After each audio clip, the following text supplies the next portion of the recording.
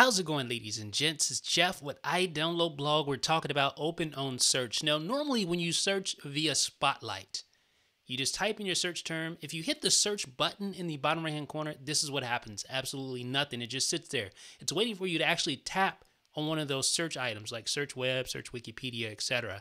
And then it will search. That's kind of annoying, isn't it? I mean, it doesn't actually search when you tap the search button.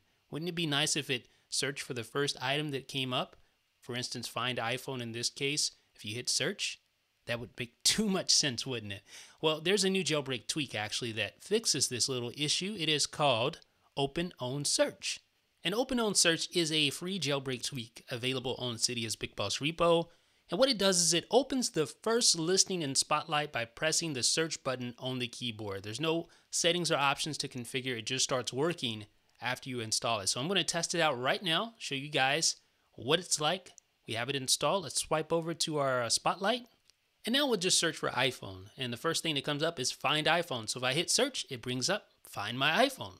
Wow, it works just as you would expect. Now let's try another search term. Let's try iDownload Blog and see what happens here. So we'll swipe over, we'll erase the iPhone and type iDownload Blog. And of course, search web is what comes up. So when I hit search, it should just open up Safari just like that. Super simple tweak. Again, this is called OpenOnSearch. It allows you to search the first thing that comes up in your Spotlight search. Super simple tweak. It's free on Cydia's BigBoss repo. Let me know what you guys think in the comment section. This is Jeff with iDownload Blog.